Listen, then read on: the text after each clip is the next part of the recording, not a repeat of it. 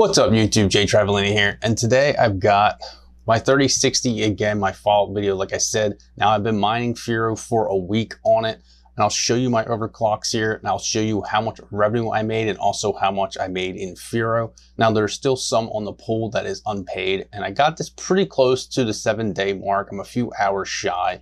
I think I started mining at about noonish last week on Tuesday, and right now it's about 9 a.m. so probably like 2 or 3 hours shy of when I actually started mining. But let's go ahead. I'll show you guys the computer here, and we'll go ahead and look at what I've mined, and I'll show you my overclocks. So my overclocks pretty much stayed the same. Now there was one instance last year where it did fall off, and I don't know if it was a driver issue or if it just fell off, but I reset my overclocks and it's been stable since with the same ones. Now, if we open my curve editor, I have not touched my curve editor here, and you know I do like to use curves, but since this is more on the lines of overclocking for compound, I knew it was going to be more power hungry. I didn't touch the curves in this instance, so we'll just close that out. But you'll see my power limit's at 75. And I have plus 1000 on the memory and 0 on the core. Now adjusting my core up and down didn't really do much. Now, if I were to use the power limiter, that may have played a role, or not the power, the curve editor, that may have played a role.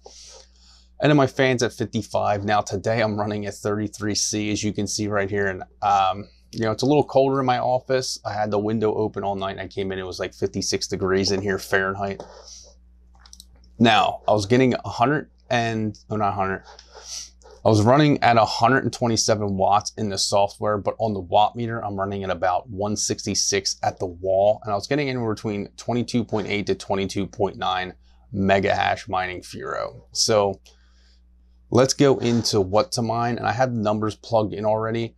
So if I was at 22.9 mega hash at 166 watts, we'll calculate this out. And FIRO, I should be getting about $278 revenue per day and $2.18 profit. Now, 15 cents per kilowatt hour, my rate did go up, so that is fairly accurate to what I'm paying now. It's a little bit shy of that, but pretty accurate. So $2.18 per day profit.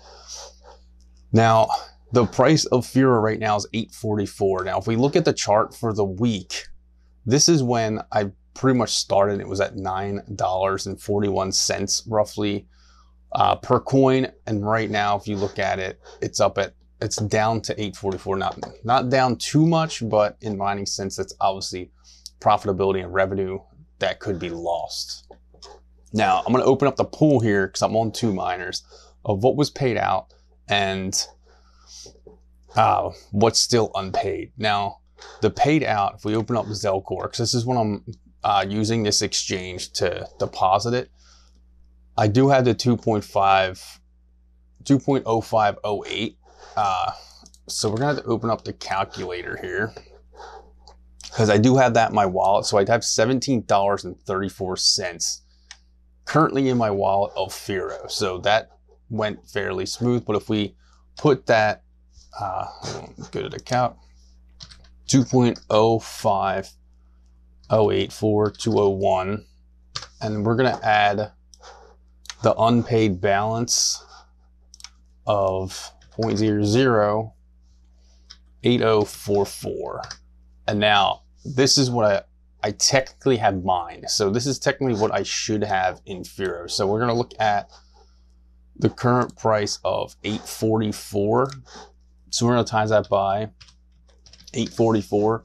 So $17.38 roughly is what I've mined after a week of mining FIRO, and just on one solo 3060. Now, I'm sure that you could just up the power, because I did have this hashing at a higher rate.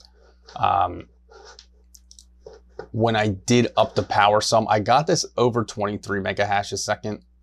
Now 22.4 is more stable to what I was doing, but it does go up and down. But that's pretty much what I have done in a week. So All right, that was it. Mining FIRO for a week. You guys saw the profitability, you saw the revenue. Now, I didn't take out what I paid for electric in the total cost. You guys just saw revenue for the week. Now, obviously, you still have to pay the electric on top of that, which at my current rate is close to 15 cents right now. I was down below 12 for a while, but the electric company upped the rate on me a little bit and I had to switch over different providers. So it kind of hurt the farm a little bit, but I'm still mining away. Now, as far as staying with FIRO, I don't know if I'm going to or not. I may switch over to Ravencoin at some point, but for now, I'm going to leave my 3060 mining FIRO. Now, I'd also like to hear in the comments below what cards you guys are using mining FIRO. If you like the new algorithm versus the old. Now, I didn't mine FIRO on the old one, so I don't have anything really to compare it with. I know that the hash rate was much lower, but I don't know if the profitability was much lower at that point. Like I said, I didn't personally do any testing with it.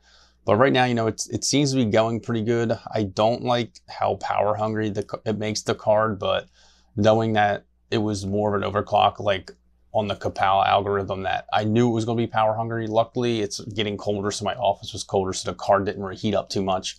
I know when I was mining Ravencoin in the past, my cards were running pretty hot. But, you know, thanks for checking this video out. Make sure you hit that like button, hit that subscribe button. Stay tuned for more.